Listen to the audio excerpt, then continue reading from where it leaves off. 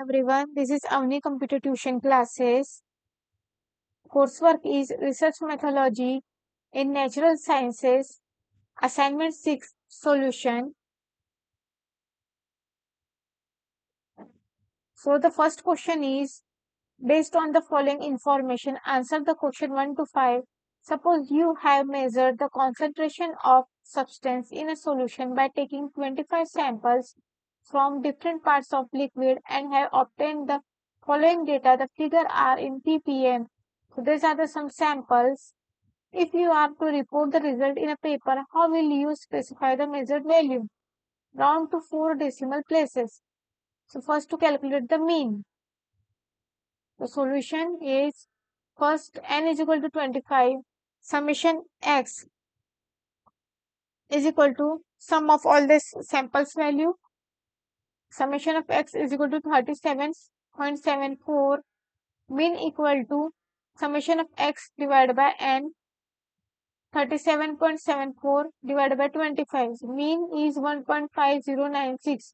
So accepted range is this, and we get the mean value 1.5096. Then next calculate the error bar. So for calculating the error bar, first we will find out the standard deviation, because the standard error equal to standard deviation divided by square root of n. So standard deviation equal to square root of summation xi minus x bar whole square divided by n minus 1. Summation of xi minus x bar whole square. Then first value we will calculate like 1.56 minus 1.5096 is the 0.0504 square. Then calculate the remaining all this value like this. Then taking the square of all these values, we will get 0.0671. Now calculate standard deviation equal to square root of 0.0671 divided by 24. 24 means 25 minus 1. N minus 1, 25 minus 1, we will get 24. Then square root of 0.002795 equal to 0.05286. This is the standard deviation. Now standard error equal to standard deviation divided by square root of n. 0.05286 divided by 5 equal to 0.010572. Means standard error equal to 0.0106. The range is this. Then define a range in which the true value of the concentration must lie with 95% of probability round 2 decimal places. The range is x to y. X range mu minus sigma, y range mu plus sigma. So the approximately 95% of population lie within 1.96 standard deviation of mu, that is 1.5096 plus minus 1.96 SE, 1.96 into 0.0106. The standard error is this, then equal to 0.020776, that means 0.0208. Now addition of this value, we get 1.5304, then minus 1.4, taking the subtraction, we will get 1.4888. X is equal to 1.48, y is equal to 1.53. So accepted answer is in this range. With what confidence level can you state that the actual value lie in the range 1.5 ppm to the 1.5192 ppm, round 2 decimal places? Z is equal to bar x minus mu sigma divided by square root of n. Value lie in the range 1.5 ppm to 1.5192 ppm.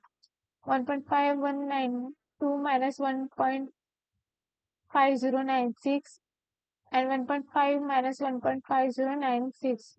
We will get 0.0096 minus 0.0096 means bar x mean value 1.5096. This is the mean value. Standard error 0.0109 and we'll calculate in a different way. So we'll get the different standard error value. So here the value is 0.01094 also. Sigma divided by square root of n x bar minus mu equal to plus minus 0.0096. Z equal to 0.0096 divided by 0.1 sorry, z equal to 0.0096 divided by 0.01094. Z score equal to 0.8775. To calculate the z value, here 0.8 and here 0.07. We'll get the 8078. Z score 0.8775. To calculate the z value, again we will see the value is 0.8775. 0.8 and 0.775, that means 0.07. So we will get 8078. Then 0.8078 minus 0.5, 0.3078 into 2, 0.6156, that means the 61%, that is the 61.56%. The range is this. Now, the next new question. A scientist could take only 10 measures on the molecular weight of a new compound and the measured value were 41.8, like this values. What is the standard error in mean? Around 2 decimal places. So first to calculate n is equal to 10, we have summation of x is equal to this. Summation of x divided by n equal to 45.31. That means this is the mean value. Standard deviation equal to square root of summation xi minus bar x whole square divided by n minus 1. So we will get first we will find xi minus x bar whole square. So we will get this value. Standard deviation equal to square root of 67.3 divided by 9 equal to square root of 7.47 equal to 2.73. Standard error equal to sigma divided by square root of n. 2.73 divided by square root of 10. We will get 0.8649. Okay. So here we will get the standard error in mean is 0.8649. Now, do the data provide sufficient evidence to say that the compound molecular weight is less than 46.5, where the sufficient evidence implies that the probability that the statement is wrong is less than 0.01 or 1%. Okay. So, mu is equal to 46.5. Here, 46.5. T is equal to minus x bar x minus mu divided by sigma divided by square root of n. Mean value 45.31. This is. Then t is equal to 45.31 minus 46.5 divided by 0.8649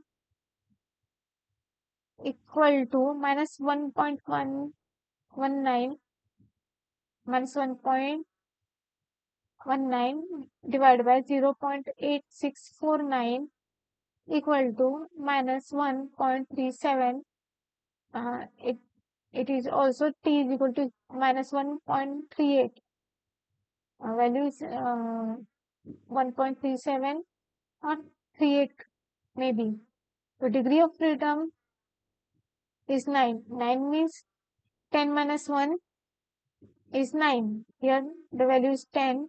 So the degree of freedom is now 9. Significance level 1%, that is the 0.01. So here we see here the T table, degree of freedom is 9 and 1%, that means 0.01. So we get 3.2500.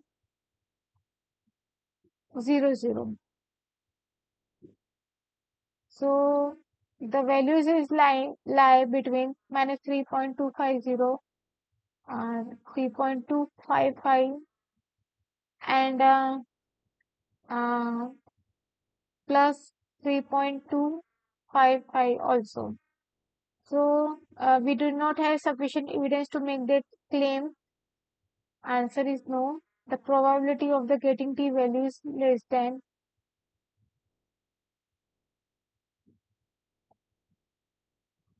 Now the next question.